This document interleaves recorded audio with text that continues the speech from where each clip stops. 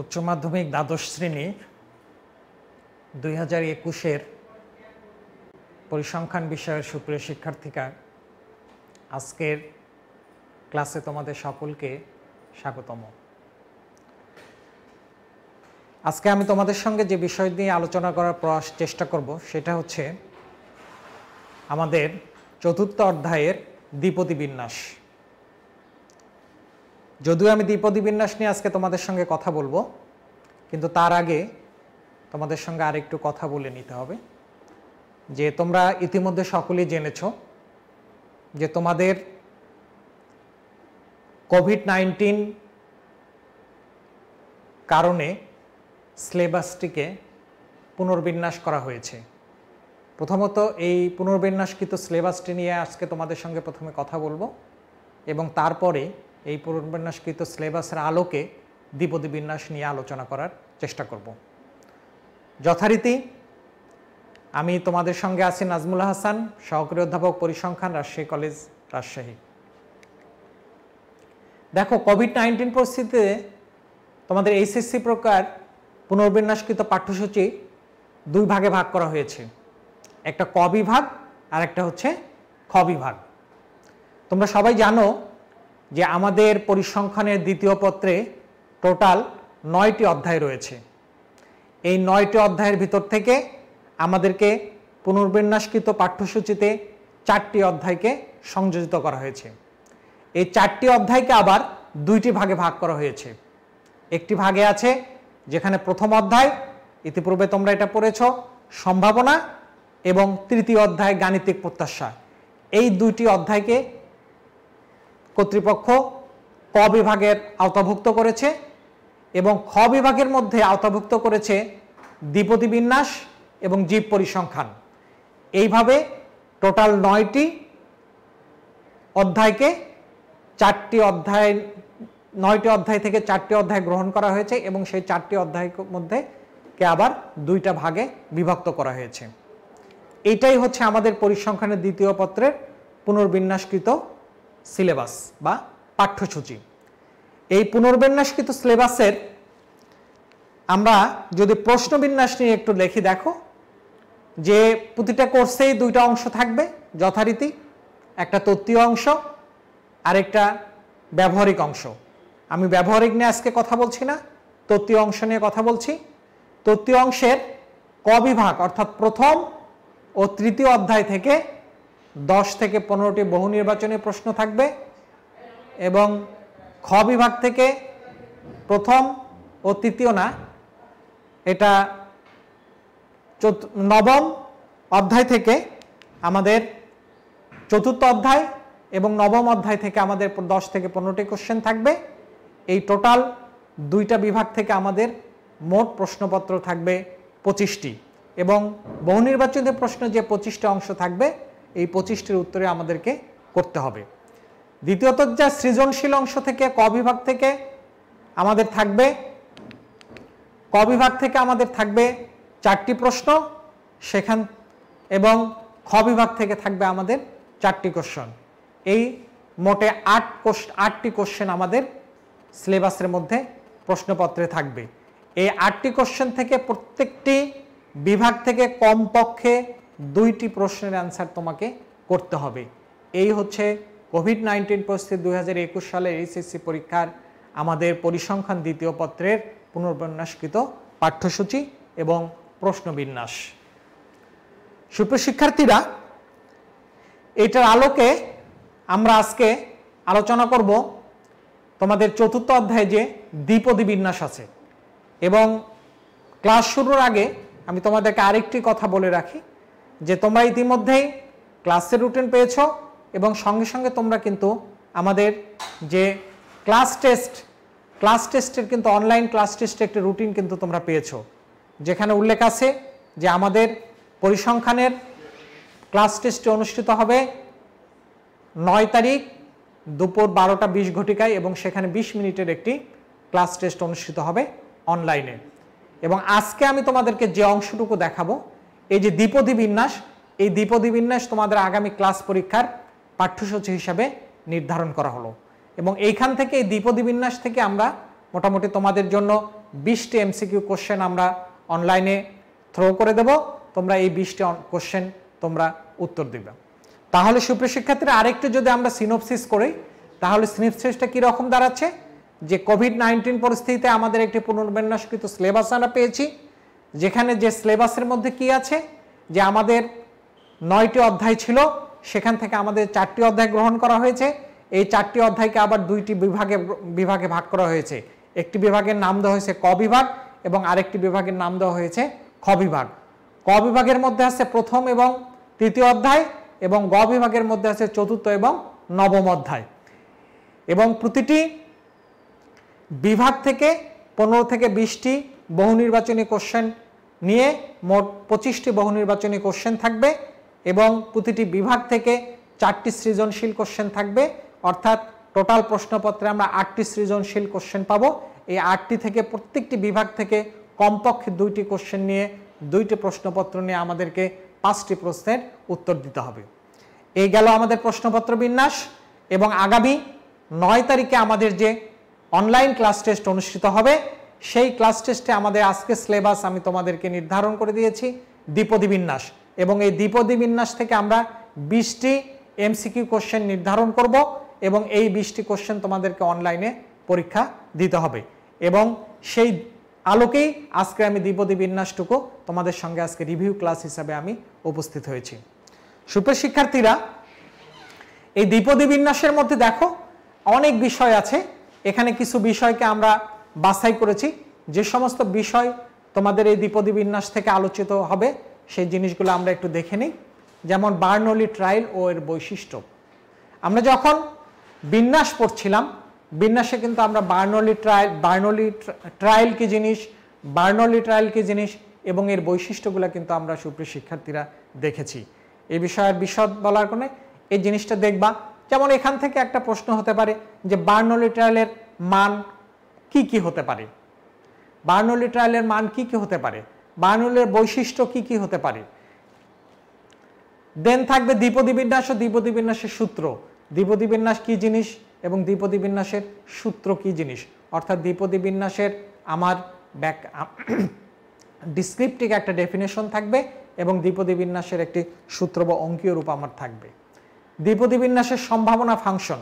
আমরা যখন দ্বিপদী বিন্যাস পড়ব, কারণ আমরা যখন বিন্যাস পড়েছি, পরিসংখ্যানের প্রত্যেকটি বিন্যাসের একটি সম্ভাবনা ফাংশন থাকে, কারণ সম্ভাবনা ফাংশন ছাড়া কখনো কোনো পরিসংখ্যানের কোনো বিন্যাস হয় না। এই সম্ভাবনা ফাংশনের মাধ্যমে আমরা কি করে থাকি, যে সেই বিন্যাসের মাধ্যমে আমরা কিন্তু সম্ভাবনা বের করে থাকি। অনুরূপভাবে এই দ্বিপদী বিন্যাসের একটি সম্ভাবনা ফাংশন আছে, সেই ফাংশনটা কি সেটা আমাদেরকে জানতে হবে। দেন 4 নম্বরে আছে আমাদের দ্বিপদী বিন্যাসের ব্যবহার, অর্থাৎ আমাদের যখন আমরা দ্বিপদী বিন্যাসের সংজ্ঞা পড়ব, দ্বিপদী বিন্যাসের সম্ভাবনা ফাংশন পড়ব এবং পরবর্তীতে দ্বিপদী বিন্যাস আমাদেরকে কোথায় কোথায় কিভাবে আমরা ব্যবহার করতে পারি, এর ব্যবহারিক ক্ষেত্রগুলো আমাদেরকে জানতে হবে যে কোন কোন ক্ষেত্রে। এবং শুধু যে ব্যবহার তা না, এই ব্যবহার কোন কোন ক্ষেত্রে আমরা শুধু ব্যবহার করব তাই না, এটার কোথায় কোথায় দ্বিপদী বিন্যাসের লিমিটেশন আছে, সেই লিমিটেশনটাও কিন্তু এই দ্বিপদী বিন্যাসের ব্যবহারের মধ্যে আমাদের আলোচ্য সূচিতে থাকবে। দেন আমাদের আছে দেখো দ্বিপদী বিন্যাসের গড় ও ভেদাঙ্ক নির্ণয় এবং প্রয়োগ, অর্থাৎ দ্বিপদী বিন্যাসের গড় কি, দ্বিপদী বিন্যাসের ভেদাঙ্ক কি, এবং দ্বিপদী বিন্যাসের গড় এবং ভেদাঙ্ক আমাদের কিছু তথ্য দেওয়া থাকবে। সে সমস্ত তথ্যর মাধ্যমে দ্বিপদী বিন্যাসের গড় এবং ভেদাঙ্কের সূত্র ব্যবহার করে আমাদেরকে গড় এবং ভেদাঙ্ক নির্ণয় করতে হবে। দেন দ্বিপদী বিন্যাসের ধর্মাবলী। আমরা যখন দ্বিপদী বিন্যাস পড়েছিলাম তখন কিন্তু আমরা প্রায় 12-13টা দ্বিপদী বিন্যাসের বৈশিষ্ট্য বা দ্বিপদী বিন্যাসের ধর্মাবলী পড়েছি। আজকেও আমরা একটু রিভিউ করব। এসব ধর্মাবলীকে আমরা বিভিন্নভাবে এমসিকিউ আকারে সাজিয়ে, এমসিকিউ বহু নির্বাচনী প্রশ্ন আকারে সাজিয়ে আমরা এগুলো তোমাদেরকে প্রশ্ন আকারে থ্রো করব। এবং বাস্তব উদাহরণ হিসেবে দ্বিপদী বিন্যাসের বিভিন্ন সমস্যা বলি, এবং দ্বিপদী বিন্যাসের যে অঙ্কীয় রূপ আছে, দ্বিপদী বিন্যাসের সম্ভাবনা ফাংশন আছে, দ্বিপদী বিন্যাসের যে ধর্মাবলী আছে, এই সব ব্যবহার করে আমরা বাস্তব জীবনে আমাদের যে সমস্ত কিছু সমস্যাবলী আছে, গাণিতিক সমস্যাবলী আছে, এই সমস্যাবলীকে আমরা সমাধান করার চেষ্টা করব। আমরা যে এখানে সুপ্রিয় শিক্ষার্থীরা তাহলে দেখছো তোমরা প্রথম স্লাইডে আমার 4টি এবং দ্বিতীয় স্লাইডে 3টি টপিকস আছে। এই মোট 60টি টপিকস আমরা দ্বিপদী বিন্যাসের মধ্যে বিষয়বস্তু হিসাবে আলোচনা করব এবং এই 60টি টপিকস থেকে আমাদের আগামী 9 তারিখে যে ক্লাস টেস্ট হবে সেই ক্লাস টেস্টের মধ্যে আমরা প্রশ্ন তোমাদের জন্য দেব।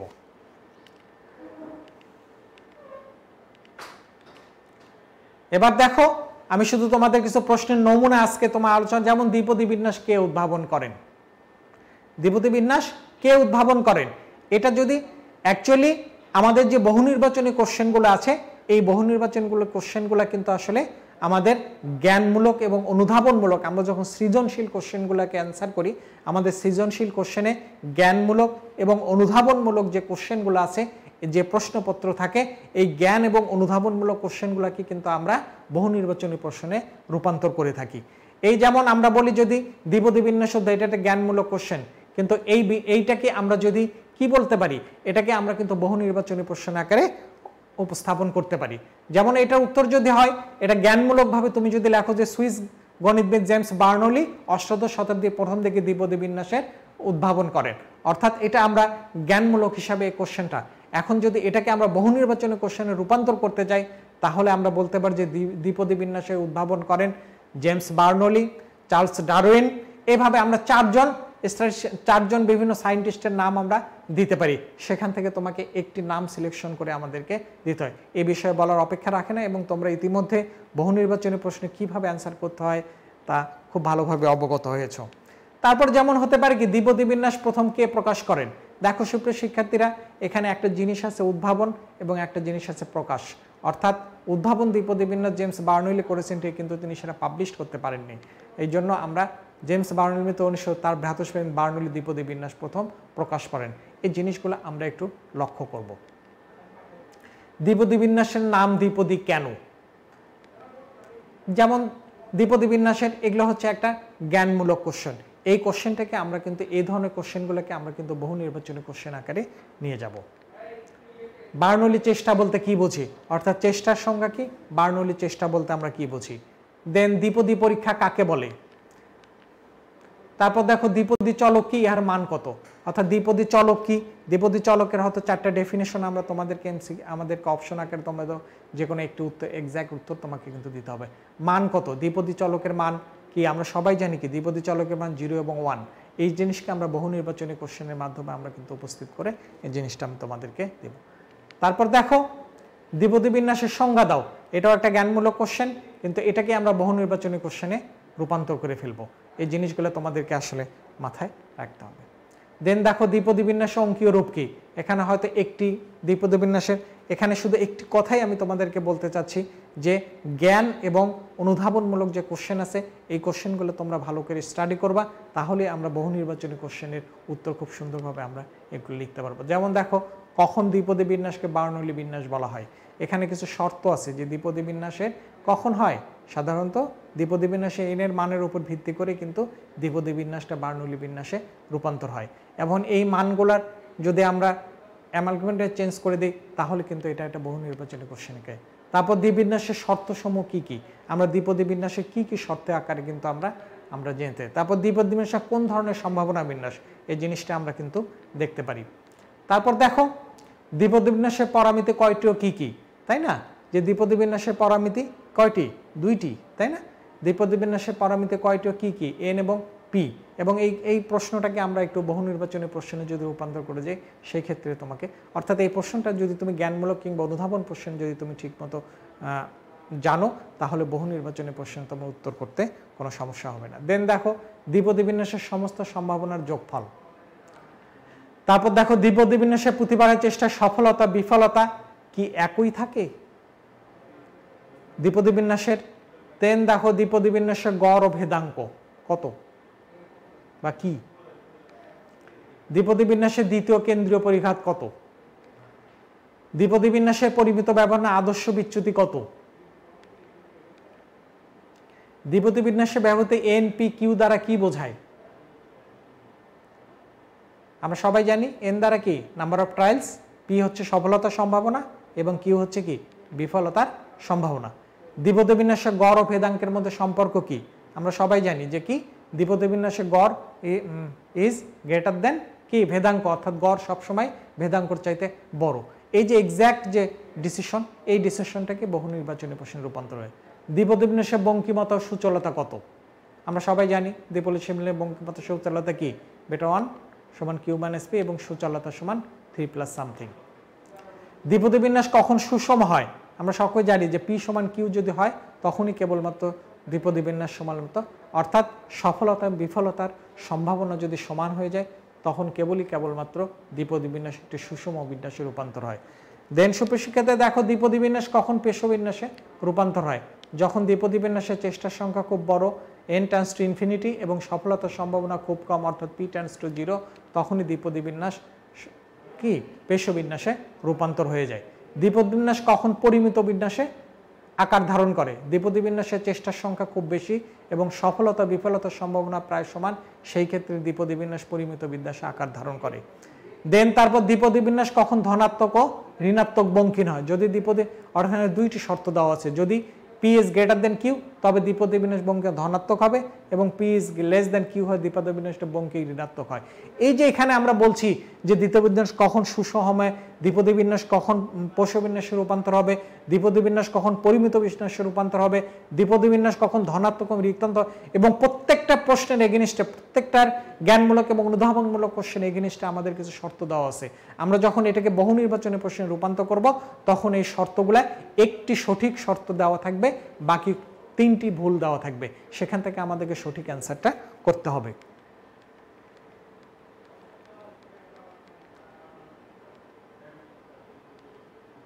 তারপর দেখো দ্বিপদী বিন্যাসে কয়টি প্রচুরক থাকতে পারে? অর্থাৎ দ্বিপদী বিন্যাসে আমরা সাধারণত যখন পড়েছি তখন দ্বিপদী বিন্যাসে প্রচুরক পড়েছি, দ্বিপদী বিন্যাসে কয়টি প্রচুরক থাকবে সেই জিনিসটা আমরা দেখতে পারি, একের অধিক। দ্বিপদী বিন্যাসের পৌনঃপুনিক বা রেখাংশ সূত্র কি জিনিস? এই জিনিসটা আমরা এক্স্যাক্ট অ্যান্সার হচ্ছে এইটা, এবং এই জিনিসটা বাকি 3টা অপশন হচ্ছে ভুল থাকবে, তুমি এক্স্যাক্ট অ্যান্সারটি তুমি করবা। পরামিতি কি? সমগ্র বা বিন্যাসের যে বৈশিষ্ট্যগুলো জানলে সমগ্র বা বিন্যাস সম্পর্কে পূর্ণাঙ্গ ধারণা তাদেরকে বলা হয় পরামিতি। এই যে পরামিতির একটা ডেফিনেশন, এই ডেফিনেশনটাকে আমরা 4টি ডেফিনেশনে রূপান্তর করে একটি ডেফিনেশনটা সঠিক থাকবে এবং বাকি 3টি ডেফিনেশন ভুল থাকবে। তোমাকে এইভাবে আমরা ডেফিনেশনগুলো, যদিও অনলাইনে আমরা এখানে শুধু এমসিকিউ কোশ্চেন তোমাদের আগামী পরীক্ষায় হবে, এই জ্ঞানমূলক কোশ্চেন লিখতে হয়, কিন্তু এই লেখা জিনিসটাকে আমরা বহু নির্বাচনী প্রশ্নে রূপান্তর করবে। এই জন্য আমি বারবার বলছি যে জ্ঞানমূলক এবং অনুধাবনমূলক কোশ্চেনগুলো তোমরা সঠিকভাবে অধ্যয়ন করবে, তাহলেই এই যে 9 তারিখে যে পরীক্ষা আছে, বহু নির্বাচনী কোশ্চেন যে পরীক্ষা আছে অনলাইনে, সেটা তোমরা সঠিকভাবে অ্যান্সার করতে পারবে। দ্বিপদী বিন্যাসে গড় কি ঋণাত্মক হতে পারে? যদিও এটা মনে হচ্ছে কি যে অ্যান্সার কয়টা কি, অ্যান্সার হচ্ছে কি ঋণাত্মক হতে পারে, আইদার ইয়েস অর নো, কিন্তু এই ইয়েস এবং নোকে আমরা 4টি অ্যান্সারে রূপান্তর করে দেব। দেন দ্বিপদী বিন্যাসে এনপিকিউ এর মান কি ঋণাত্মক হতে পারে?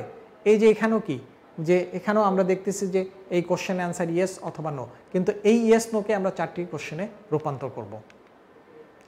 দ্বিপদী বিন্যাসে এন ও কিউকে পরামিতি বলা হয় কেন? এই যে কেন বলা হয়, কেন অর্থাৎ কি, কেন দেখে আমাদের মনে হচ্ছে যে এটা একটা কি, এটা একটা অনুধাবনমূলক কোশ্চেন, অর্থাৎ এখানে কিছু ব্যাখ্যা থাকবে, কিছু লজিক থাকবে, তাই না? কিন্তু আমরা এখানে যখন তোমাদেরকে দ্বিপদী বিন্যাসে এন ও কিউকে পরামিতি বলা হয় কেন, এই কেনর 4টি উত্তর আমরা এখানে তৈরি করব তোমাদের জন্য। এই 4টি উত্তর থেকে তোমাকে একটি উত্তর বাছাই করে দিতে হবে। কোন বিন্যাসকে পূর্ণরূপে পরিচিত প্রদান করে ধ্রুবক বা ধ্রুবকগুলো হয় ওই বিন্যাসের পরামিতি। দ্বিপদী বিন্যাসে গড় ঋণাত্মক হতে পারে না, মন্তব্য করো। এটা একটা অনুধাবনমূলক কোশ্চেন, এটা একটা অনুধাবনমূলক কোশ্চেন, কিন্তু এই অনুধাবনমূলক কোশ্চেনটাকে আমরা তোমাদের জন্য বহু নির্বাচনী প্রশ্নে রূপান্তর করব। দ্বিপদী বিন্যাসে গড় আর বিচ্যুতি 4 বক্তব্যটি যাচাই করো। অর্থাৎ যাচাই করো মানে কি, এখানে আমাকে দেখতে হবে জিনিসটি ঠিক আছে কিনা।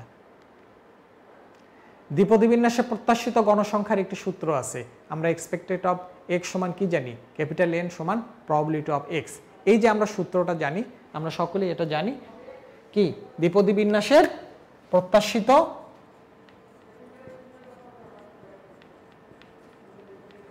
প্রত্যাশিত গণসংখ্যা সমান আমরা জানি এক্সপেকটেশন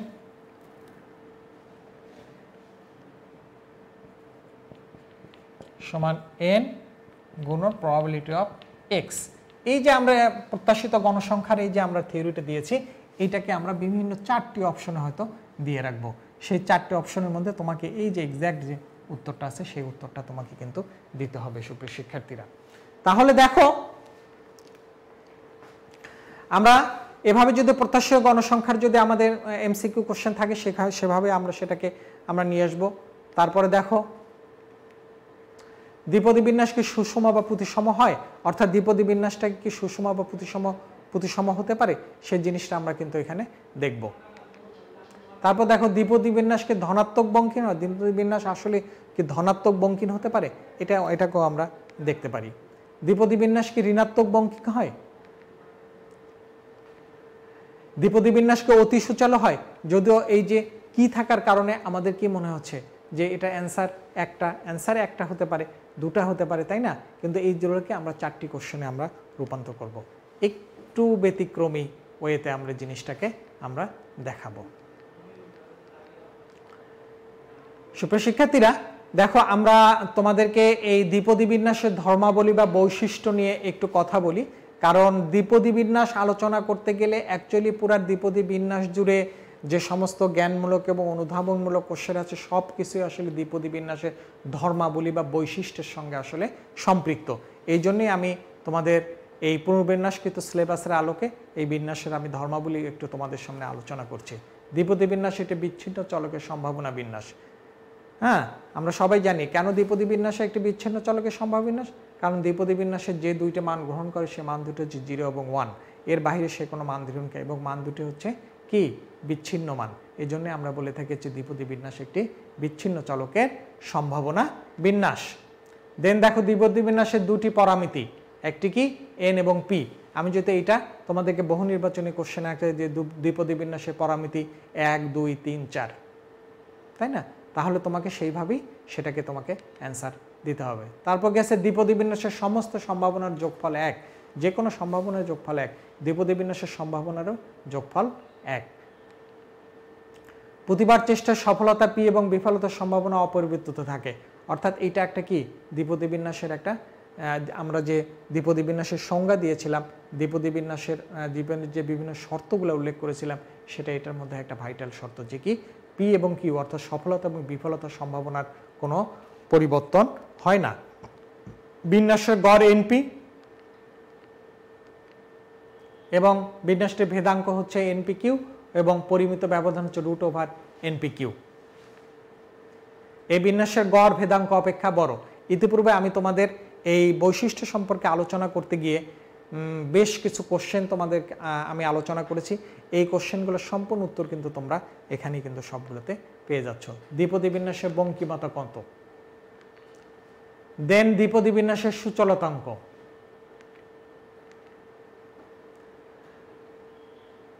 দ্বিপদী বিন্যাসের চেষ্টার সংখ্যা খুব বড় হলে, আমরা একটু আগে বলেছিলাম যখন আমরা তোমাদেরকে কোশ্চেন দিয়ে একটা কোশ্চেন আলোচনা করতেছিলাম যে কোন শর্তের ভিত্তিতে দ্বিপদী বিন্যাস পোষ্য বিন্যাসে রূপান্তরিত হয় এবং দ্বিপদী বিন্যাস কোন শর্তের ভিত্তিতে দ্বিপদী বিন্যাস পরিমিত বিন্যাসে রূপান্তর হয়।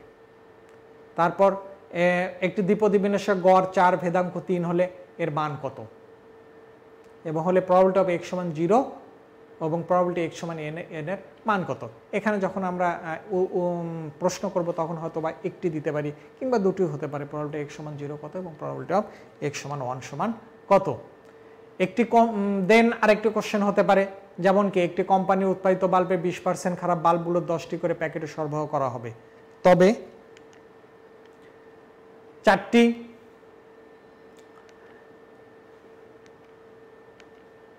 দেখো একটি কোম্পানি উৎপাদিত বাল্বে 20% খারাপ বাল্বগুলো 10টি করে সরবরাহ, তবে দেখো 4টি বাল্ব খারাপ থাকবে এমন সব প্যাকেটের সংখ্যা কত, কমপক্ষে একটি বাল্ব খারাপ থাকবে এমন সংখ্যক কত, বড় জোর 2টি খারাপ থাকবে এমন সংখ্যা কত, এবং বড় একটির বেশি থাকবে তা এবং 2টির। দেখো এই প্রশ্নটাতে আমরা কিন্তু যদি খারাপের সংখ্যা যদি আমরা কি দেখি অর্থাৎ কি 2টা, তাই না, আমাদের কি আছে 20% খারাপ অর্থাৎ খারাপ হওয়ার সম্ভাবনা হচ্ছে 0.2 এবং ভালো থাকার সম্ভাবনা হচ্ছে 0.8, তাই না। তাহলে আমরা যদি খারাপকে যদি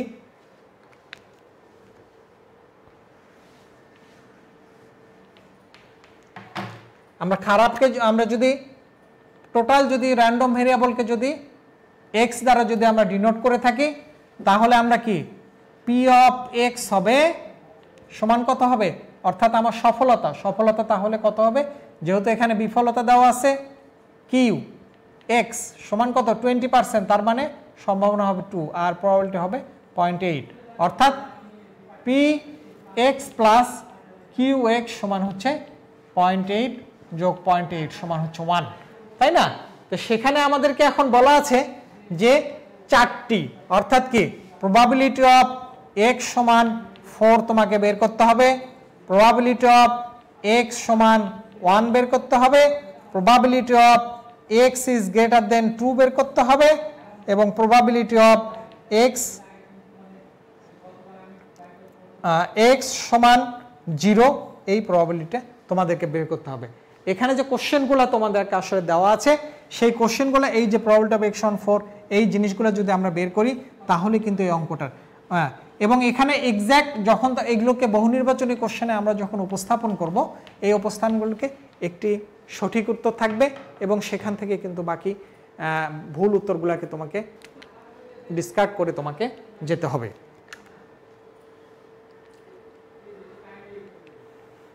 তারপর দেখো একটি নিরপেক্ষ মুদ্রা 5 বার নিক্ষেপ করা হলো, তাই না? তাহলে 2টি মাথা, কমপক্ষে 3টি মাথা, বড় জোর 2টি মাথার সম্ভাবনা কত, অর্থাৎ কি যে আমার 5 বার নিক্ষেপ করা মানে কি, অর্থাৎ আমাদের 2 টু দি পাওয়ার 5, তাই না? 2 টু দি পাওয়ার 5 সংখ্যক বার আমরা কিন্তু আমাদের এই স্যাম্পল ডোর পাবো। সেখান থেকে যদি x আমাদের যদি কি হয়, যদি একটা চলক হয় তাহলে x সমান 2, অর্থাৎ x সমান 2 অর্থাৎ 2টা হেড, এবং কমপক্ষে অর্থাৎ x ইজ লেস দেন 3, এবং বড় জোর x ইজ গ্রেটার দেন 3, এবং কি হবে বড় জোর 2টি মাথা অর্থাৎ x ইজ কি লেস দেন 2।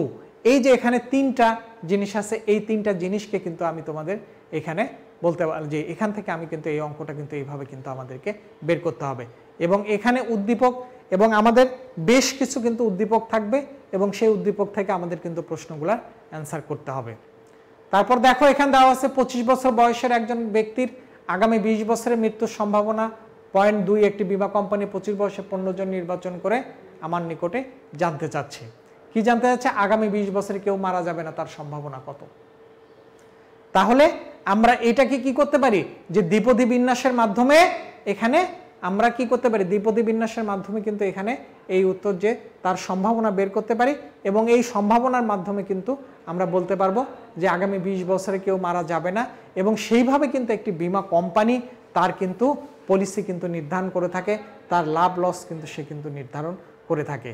অর্থাৎ সুপ্রিয় শিক্ষার্থীরা, তোমরা খুব বুঝতেই পারছো যে পরিসংখ্যানের এই বিন্যাসগুলা কিভাবে বাস্তব জগতে আমাদের কত সুন্দরভাবে প্রয়োগ করা যায়। তারপর আগামী 20 বছরে তাদের দুজনের মারা যাওয়ার সম্ভাবনা কত, অর্থাৎ তাদের এই যে ব্যক্তি আছে তারা যে 20 বছরের মধ্যে মারা যাওয়ার তার সম্ভাবনা, সেটাও কিন্তু আমরা বের করতে পারবো। তারপর আরেকটি উদ্দীপক দেখো সুপ্রিয় শিক্ষার্থীরা দেওয়া আছে, পদ্মা ইন্স্যুরেন্স বা যে কোনো একটা ইন্স্যুরেন্স কোম্পানি একজন প্রতিনিধি 25 বয়স সুস্থবান, অর্থাৎ এটাও একটা ইন্স্যুরেন্স তার, এবং তার দেখো বেঁচে থাকার সম্ভাবনা দেওয়া আছে কি 0.75, এবং এইটার কি তাহলে মারা যাওয়ার সম্ভাবনা হচ্ছে 0.25। এটার এগেইনস্টে দেখো আমাদেরকে এই প্রশ্নের উত্তর দিতে হবে যে পরবর্তীতে 18 বছর পর্যন্ত কমপক্ষে 2 জন বেঁচে থাকার সম্ভাবনা নির্ণয় করো। এভাবে কিছু উদ্দীপক দেওয়া থাকবে এবং সেখান থেকে আমাদের কি দ্বিপদী বিন্যাসকে ব্যবহার করে সম্ভাবনা বের করে আমাকে দ্রুত অ্যান্সার করতে হবে। যেমন তারপর দেখো আমাদের কিছু আমের অঙ্ক দেওয়া আছে, একটি ঝুড়িতে রাজশাহীর ল্যাংড়া আমের 60% ভালো এবং অবশ্যই উক্ত ঝুড়ি হতে আধা ডজনের ল্যাংড়া আম গ্রহণ করা হলো। দেন দেখো আমাদের কমপক্ষে 4টি ভালো আম, অর্থাৎ এক্স ইজ কমপক্ষে 4টি, অর্থাৎ এক্স ইজ দিন কি এক্স ইজ লেস দেন 4, এর যদি সম্ভাবনা বের করি তাহলে কিন্তু আমাদের এইটা কিন্তু আমরা বের করতে হবে। সুপ্রিয় শিক্ষার্থীরা, এই জিনিসগুলো আমরা যখন ইতিপূর্বে প্রথমে যখন আমরা দ্বিপদী বিন্যাস করেছিলাম তখন কিন্তু এই জিনিসগুলো আমরা কিন্তু বিস্তারিতভাবে কিন্তু আমরা আলোচনা করেছিলাম অনলাইন ক্লাসে। হ্যাঁ, এই জন্য আজকে আমি আর বেশি ডিসক্রিপশনে যাচ্ছি না, শুধু তোমাদের জন্য যতটুকু আগামী পরীক্ষার জন্য যে জিনিসগুলো আছে এবং আজকে যে জিনিসগুলো এগুলো তোমরা একটু দেখার চেষ্টা করবে। দ্বিপদী বিন্যাসে দেখো আরেকটি আমরা আলোচনা করছি, দ্বিপদী বিন্যাসে গড় ও ভেদাঙ্কের মধ্যে সম্পর্ক কেমন। দেখো এই উত্তর কিন্তু আমরা ইতিপূর্বে কিন্তু আমরা পড়ে এসেছি, যখন আমরা দ্বিপদী বিন্যাসের বিভিন্ন ধর্মাবলী নিয়ে কথা বলছিলাম তখন কিন্তু আমরা পড়েছি কি দ্বিপদী বিন্যাসের গড় ভেদাঙ্কের চাইতে বড়, অর্থাৎ দ্বিপদী বিন্যাসের গড় হচ্ছে এনপি এবং ভেদাঙ্ক হচ্ছে এনপিকিউ, অর্থাৎ পি ইজ লেস দেন 1 এবং Q is also less than 1, তাহলে স্বাভাবিকভাবে NP is greater then definitely NP Q. এই সম্পর্কটাকে আমরা বহু নির্বাচনী কোশ্চেনে দিতে পারি যে পি সমান কিউ, এনপি সমান NP Q, NP is greater than NP Q, NP is less than NP Q, অথবা এনপি, এভাবে আমাদের কিন্তু থাকতে পারে। তারপর দেখো একটি দ্বিপদী বিন্যাসের গড় 6 ভেদাঙ্ক 3 হলে সম্ভাবনা ফাংশনটি নির্ণয় করো এবং probability of x is greater than 1 এবং probability x is greater than or less than equal to 1। এভাবে ছোটখাটো কিছু কিছু অঙ্ক দেওয়া থাকবে।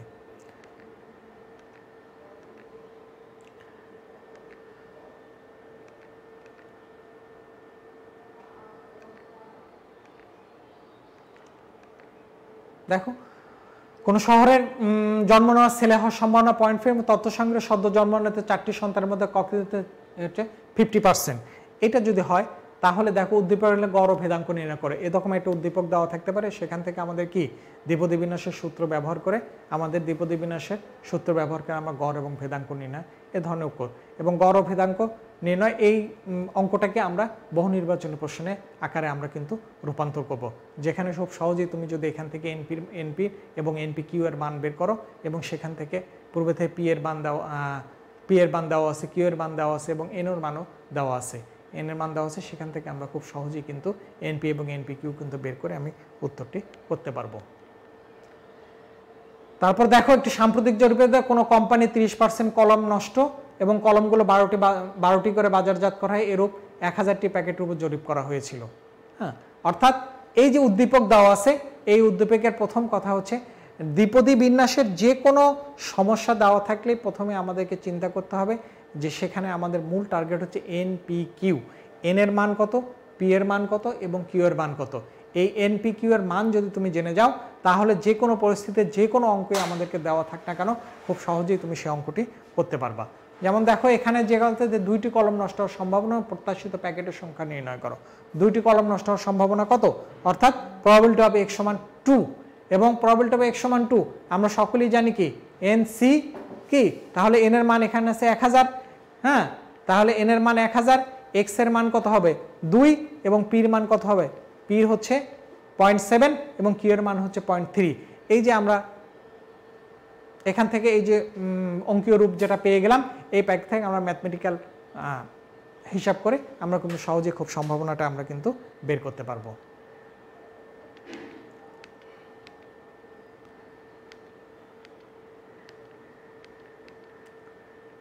দেখো এখানে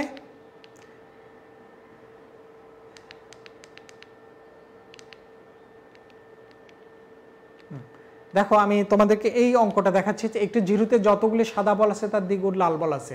হ্যাঁ, ঝুড়িতে দৈবচিতভাবে 6টি বল নির্বাচন করা হলো, তাই যদি হয় তাহলে দেখো লাল বলের সংখ্যা 2টি কম হওয়ার সম্ভাবনা কত। এভাবে একটি উদ্দীপক দেওয়া থাকবে এবং উদ্দীপকের এগেইনস্টে, যদিও এই উদ্দীপকের এগেইনস্টে কিন্তু আমরা সৃজনশীল কোশ্চেনে কিন্তু আরও অনেক কোশ্চেন কিন্তু এর সঙ্গে জড়িত থাকে, কিন্তু এখানে আমরা যখন এই ধরনের কোশ্চেনগুলোকে বহু নির্বাচনী কোশ্চেনে যখন আমরা রূপান্তর করব তখন কিন্তু আমরা এইভাবে কিন্তু হয়েছে, অর্থাৎ এখান থেকে তুমি প্রবাবিলিটি অফ এক্স সমান 2 যদি আমরা মান বের করি তাহলেই কিন্তু অঙ্কটি হয়ে যাবে এবং কমপক্ষে অর্থাৎ কি probability of x is greater than 2।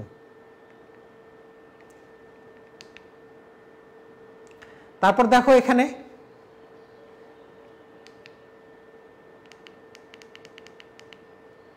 এই যে এখানে দেখো একজন শুটার সে প্রতি 4টি শুটে 2টি লক্ষ্যবিন্দু ভেদ করতে পারে। এই দক্ষতা দেখে জাতীয় দলের কোচ বেশ আশাবাদী এবং তার ধারণা জীবন এবার এশিয়া কাপে শিরোপা নিতে হবে। এশিয়া কাপে চূড়ান্ত পর্বে জীবন 10টি শুট করলো, অর্থাৎ আমার যদি এটা দ্বিপদী বিন্যাস সংখ্যা তাহলে খুব সহজেই আমরা বলতে পারি যে এন এর মান কত, যে কত এন এর মান হচ্ছে 10 এবং প্রথমে যে অংশটুকু দেওয়া আছে দেখো সুপ্রিয় শিক্ষার্থীরা সে প্রতি 4টি শুটে 2টি লক্ষ্যবিন্দু ভেদ করে, অর্থাৎ 4টির মধ্যে তার সফলতা কত, তাহলে তার সফলতা হচ্ছে 4টির মধ্যে 2টি, তার সফলতা হচ্ছে 0.5 সফলতা এবং বিফলতা হচ্ছে কি 0.5, অর্থাৎ পিউ এর মানও 0.5 এবং কিউ এর মানও হচ্ছে 0.5 এবং এন এর মান হচ্ছে 10।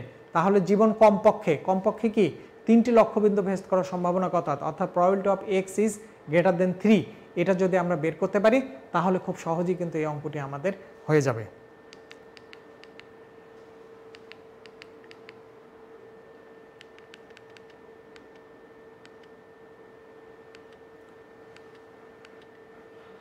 দেখো আরেকটি অঙ্ক তোমাদেরকে একটু দেখাচ্ছি। দেখো একটি পাবলিক পরীক্ষায় মেশ পরীক্ষার্থীর সংখ্যা 55% এবং সকল পরীক্ষার্থীদের মধ্যে থেকে 2/15 জন পরীক্ষার্থী নেওয়া হলো। 7 জন মেয়ে পরীক্ষার্থী হওয়ার সম্ভাবনা কত? অর্থাৎ এখানে কিন্তু আমাদের 55% মেয়ে পরীক্ষার্থী, অর্থাৎ আমাদের সম্ভাবনা কত? পি হচ্ছে কত? এখানে আমরা যদি এখন একটু হোয়াইট বোর্ডের দিকে যাই, দেখো দেওয়া আছে কি যে 55% পরীক্ষার্থী হচ্ছে ফিমেল। তাহলে স্বাভাবিকভাবেই আমার কি হবে? 45% হচ্ছে মেল। তাহলে এই ফিমেল পরীক্ষার্থীকে আমরা যদি সফলতার হার হিসাবে চিহ্নিত করি, তাহলে পি সমান কত হবে? 55/100 সমান হবে 0.5, আর কিউ সমান হবে হচ্ছে 45/100, অর্থাৎ সমান হচ্ছে 0.45। তাহলে এখানে পি এবং কে এর মান পেয়ে গেছি। আমার এন এর মান হচ্ছে কত আছে? আমাদের এন এর মান আছে 15। তাহলে আমরা যদি সেটা probability of x is less than probability of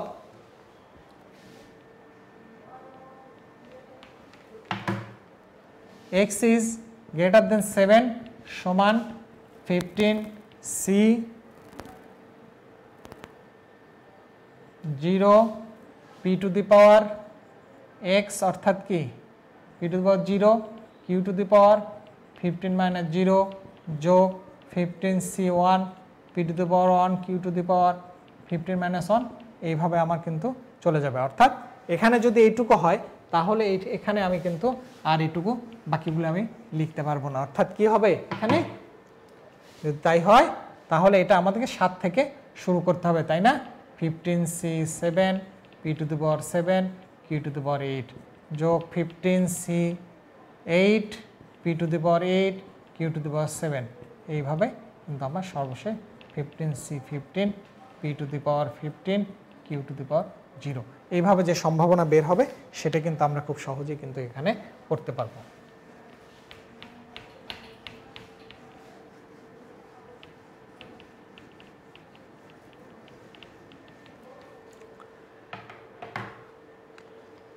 সুপ্রিয় শিক্ষার্থীরা, আমি তোমাদের সামনে আজকে যে দ্বিপদী বিন্যাসের যে প্রথমে আমি যে তোমাদের কিছু জ্ঞানমূলক এবং দেন তারপরে আমি তোমাদের সঙ্গে কিছু অনুধাবনমূলক কোশ্চেন নিয়ে আলোচনা করেছি, এবং এই জ্ঞান এবং অনুধাবনমূলক কোশ্চেনগুলোকে তোমরা খুব সুন্দর করে স্টাডি করবা। এই জ্ঞান এবং অনুধাবনমূলক কোশ্চেন থেকে আমরা কিন্তু বহু নির্বাচনী কোশ্চেনগুলোকে সেট করবো এবং এই ধরনের। এবং পরবর্তীতে আমি বেশ কিছু তোমাদের সঙ্গে গাণিতিক সমস্যাবলী নিয়ে কথা বলেছি। এইসব গাণিতিক সমস্যাবলীতে খুব সবসময় গাণিতিক সমস্যাবলী যখনই যেটা পারবা তখন প্রথমেই তোমাদেরকে দ্বিপদী বিন্যাসের ক্ষেত্রে তুমি সেটা আলোচনা যে আমার কোথায় এন, কোথায় পি এবং কোথায় কিউ, এই এন পি কিউ কিন্তু আমাদেরকে প্রথম অবস্থায় খুঁজে নিতে হবে। এই এন পি কিউ আমরা যখন খুঁজে পাবো তখনই কিন্তু যে কোনো ধরনের সমস্যাকে আমি কিন্তু ওভারকাম করতে পারবো। সুপ্রিয় শিক্ষার্থীরা, তোমাদের অবগতির জন্য আরেকটি যে এই দ্বিপদী বিন্যাস থেকে আগামী 9 তারিখে আমাদের যে অনলাইন পরীক্ষা অনুষ্ঠিত হবে, সেখানে তোমাদের 20টি কোশ্চেন থাকবে এবং তোমাদেরকে 20টি কোশ্চেনে কিন্তু উত্তর করতে হবে, এবং সময় থাকবে তোমাদের 20 মিনিট। 20 মিনিটে 20টি কোশ্চেন কিন্তু উত্তর করতে হবে, এবং এর মধ্যেই তোমরা হয়তো পরবর্তীতে সেই নাম্বারটাই দেখতে পারবা। এবং নেক্সট ক্লাসে আমরা তোমাদের এই নাম্বারগুলো এবং তোমাদের কি পরিমাণ পরীক্ষা তোমরা উপস্থিত হলে সেটা নিয়ে আমরা কিন্তু তোমাদের সঙ্গে আলোচনা করার প্রয়াস পাবো বলে আশা রাখি।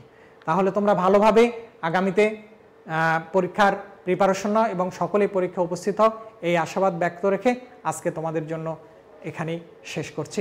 আল্লাহ হাফেজ।